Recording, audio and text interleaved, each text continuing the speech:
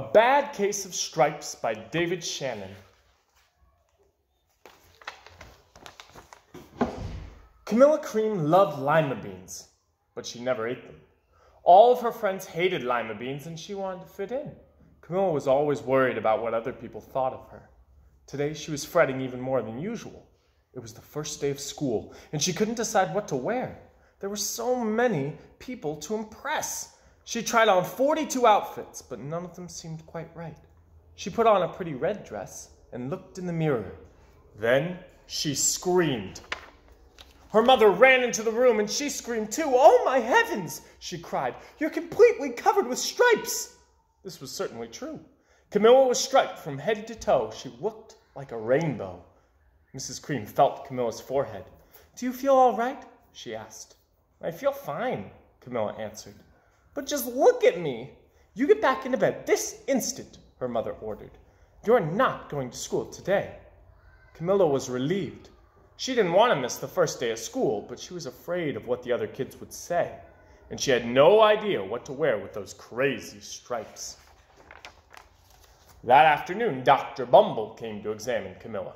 "Most extraordinary," he exclaimed. "I've never seen anything like it. Are you having any coughing, sneezing, runny nose, aches, pains, chills, hot flashes, dizziness, drowsiness, shortness of breath, or uncontrollable twitching?"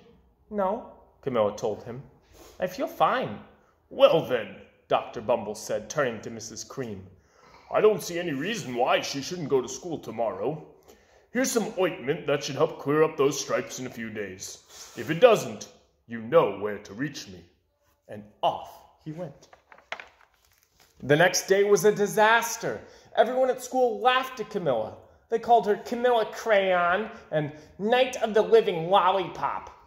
She tried her best to act as if everything were normal, but when the class said the Pledge of Allegiance, her stripes turned red, white, and blue, and she broke out into stars. The other kids thought this was great. One yelled out, "Let's see some purple polka dots." Sure enough, Camilla turned all purple polka dotty. Someone else shouted, "Checkerboard!" and a pattern of squares covered her skin. Soon everyone was calling out different shapes and colors, and poor Camilla was changing faster than you can change channels on a TV.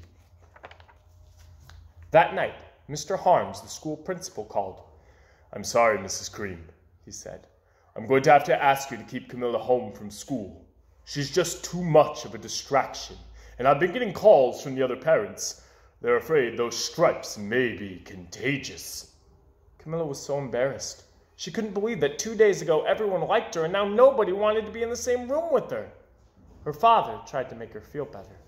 "Is there anything I can get you, sweetheart?" he asked. "No, thank you," sighed Camilla.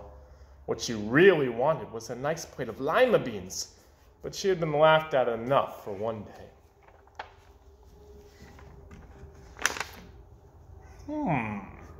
"Well, yes, I see," Dr. Bumble mumbled when Mr. Cream phoned the next day. "I think I'd better bring in the specialists. We'll be right over." About an hour later, Dr. Bumble arrived with 4 people in long, white coats. He introduced them to the Creams. "This is Dr. Grump, Dr. Sponge, Dr. Cricket, and Dr. Young." Then the specialists went to work on Camilla. They squeezed and jabbed, tapped and tested. It was very uncomfortable. "Well, it's not the mumps," concluded Dr. Grump. "Or is the measles," said Dr. Sponge. "And it's definitely not chicken pox," put in Dr. Cricket. "Or sunburn," said Dr. Young. "Try these," said the specialists. And they each handed her a bottle filled with different colored pills.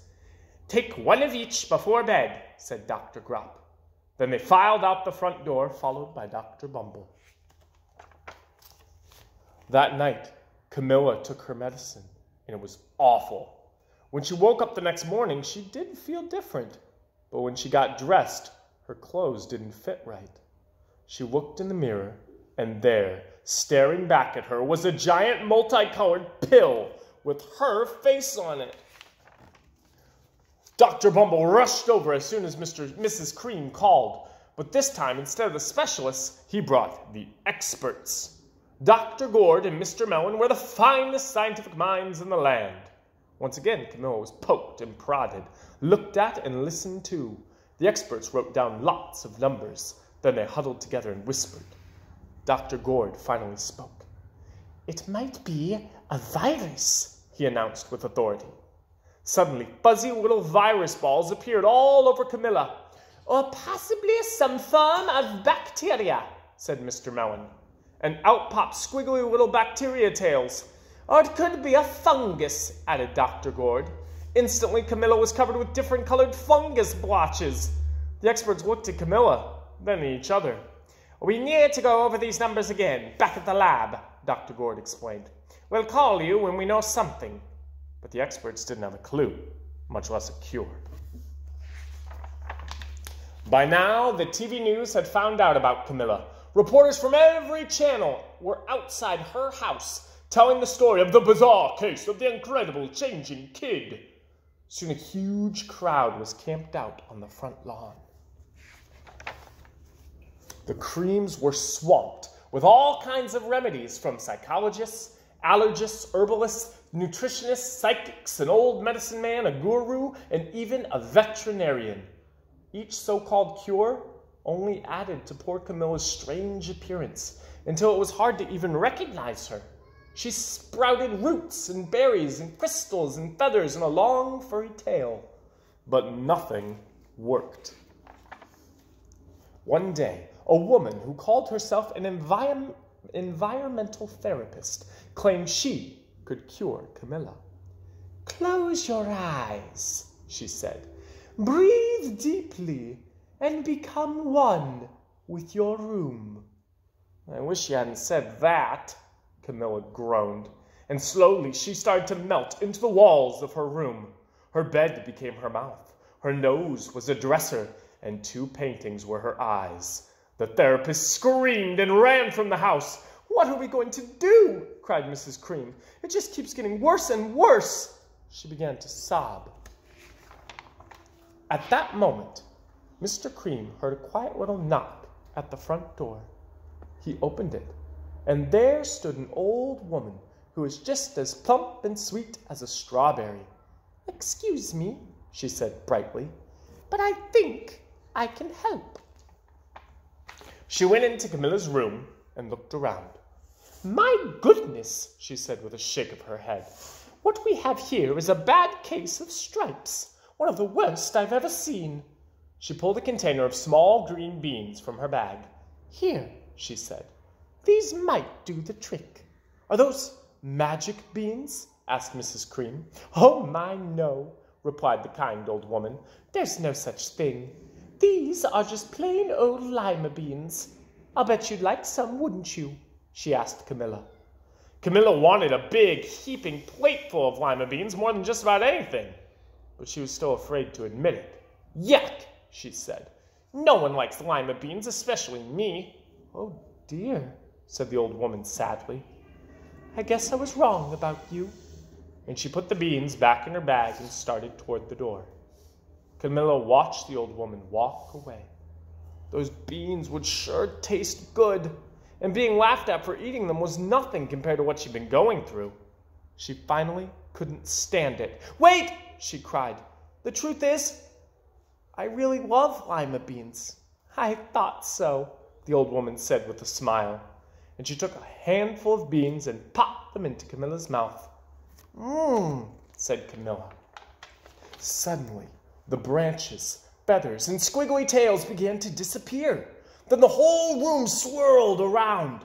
When it stopped, there stood Camilla, and everything was back to normal.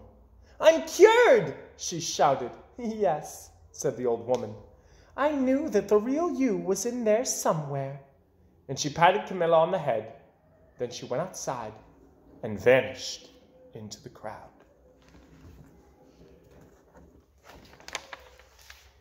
Afterward, Camilla wasn't quite the same. Some of the kids at school said she was weird, but she didn't care a bit. She ate all the lima beans she wanted, and she never had even a touch of stripes again. The end.